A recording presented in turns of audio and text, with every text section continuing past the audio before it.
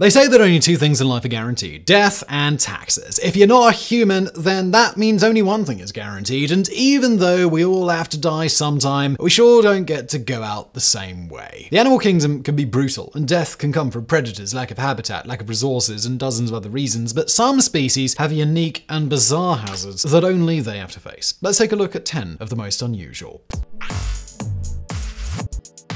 Number 10. The suicide palm flowers to death. With a name like suicide palm, it's clear that this particular plant has an unusual story. It grows in Madagascar and was only discovered in 2006. Though it has the less grim name of tahina, the morbid suicide plant name came from the tree's remarkably unusual life cycle. For decades, the tree will grow to a height of as much as 18 meters or nearly 60 feet. Then it blossoms for the first and only time. Nectar-filled blossoms cover the tree, numbering in the millions. These will eventually turn into fruit. Producing the flowers and fruit takes every resource the tree has and is unable to survive the process. The tree dies and the fruit will litter the ground around their dead progenitor. The fruit can obviously give rise to a new generation of trees if the seeds take root and are able to grow, but if something didn't work out, then the plant would simply die out in that location thanks to its all-or-nothing reproduction plan. Number 9. Australian jewel beetles loved beer bottles to death. Insects get a lot of credit for their seemingly remarkable ability to organize and perform tasks, but realistically that's mostly reserved for bees and ants. The rest of the insect kingdom is generally overlooked, and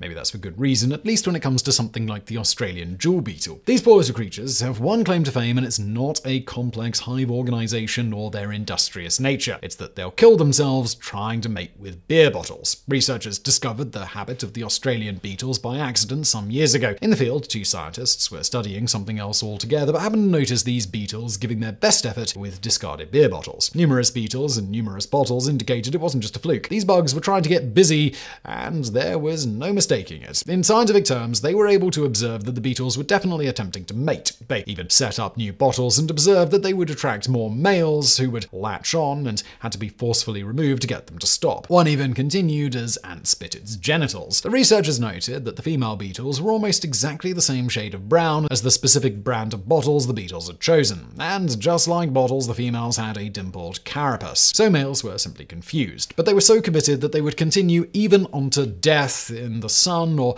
being plucked off and eaten by predators. The story does have a happy ending, however. After the scientists released their findings, the company that made the seductive bottles changed their design to remove the confusing dimples.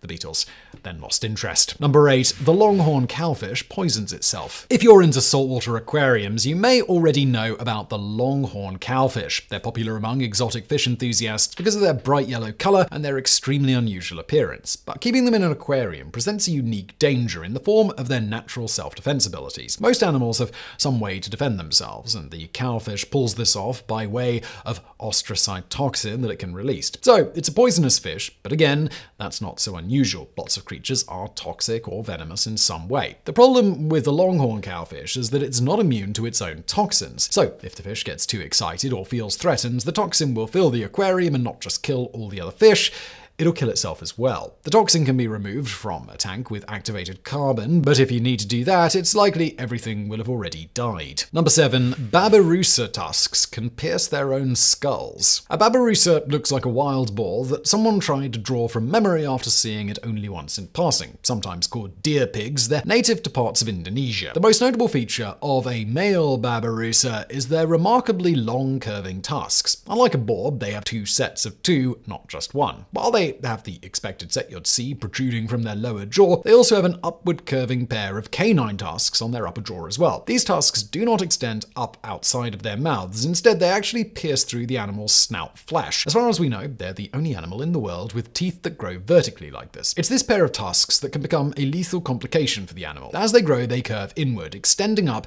and over its eyes. The babirusa must find a way to wear these tusks down, either against trees or rocks. If it doesn't, the tusks can curve around and pierce it through the skull, killing it. Number 6. Army ant mills. Ants can live in colonies that house anywhere between 1,000 to 100,000 members. While these colonies can be huge, they work because their members all work together. But sometimes they work together too well, or too poorly as the case may be. When individual members lack autonomy, one ant can follow another ant towards certain doom. This is what's at the heart of an ant mill, the phenomenon which occurs in ant army colonies every now and again. Army ants have some unique features that separate them from other species. One is that they don't have permanent nests like many other ant species, so they're always on the hunt for new food sources. Another is that they're blind, and that works for them because they use their other senses to forage for food. When things work as planned, the head ant will lead the others by leaving a pheromone trail. The other ants follow the smell towards their goal. But if something goes wrong, and the lead ant doubles back, for instance, the other ants will follow that trail, and the lead ant may also get caught following its own trail. This leads to the ants walking in circles, following trails that go nowhere. And because they're not designed to do anything different, the ants will continue in these spirals until all of them die from exhaustion. Number 5. Demodex mites eat until they die. Right now, on your face is an entire ecosystem that you never see. Microscopic Demodex mites are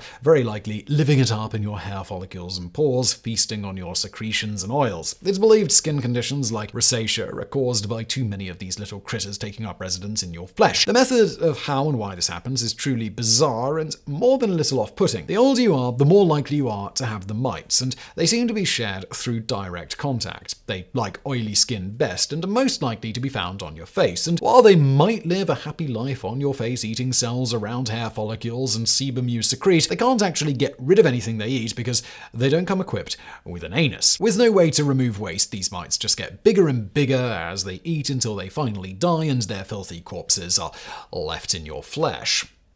Lovely. Number 4. Dolphins sometimes commit suicide. Dolphins are considered some of the smartest animals in the world, second only to humans and more intelligent than primates. They are capable of solving problems and abstract thought, and it seems a lot of emotional turmoil, so much so that dolphins can even take their own lives. Knowing that a dolphin can think about the world in almost the same way as a human, it changes how something like a dolphin sherd and aquarium works. Imagine if someone was forcing you to swim and do tricks for a crowd every day, or perform on camera, as was the case with Kathy, one of the dolphins that played Flipper on the TV series. Trainer Richard O'Barry said he was in the tank the day Kathy killed herself. He claimed she sank to the bottom and stopped breathing. Dolphins must consciously control their own breathing, so if one were so inclined to simply suffocate, it could probably do it easily enough. In the 1960s, NASA was trying to train a dolphin named Peter to speak English. In a bizarre twist, Peter fell in love with his trainer, Margaret Howe Lovett, with who he trained 6 days a week. You may have heard the unusual details of that story when they made the news a few years back, as the media was rather taken aback with the specific detail of how physical that relationship between human and dolphin got. That aside, the experiment ended abruptly and Lovett was fired. Peter was moved to a new tank and left alone. He voluntarily stopped breathing as well, sinking to the bottom and dying,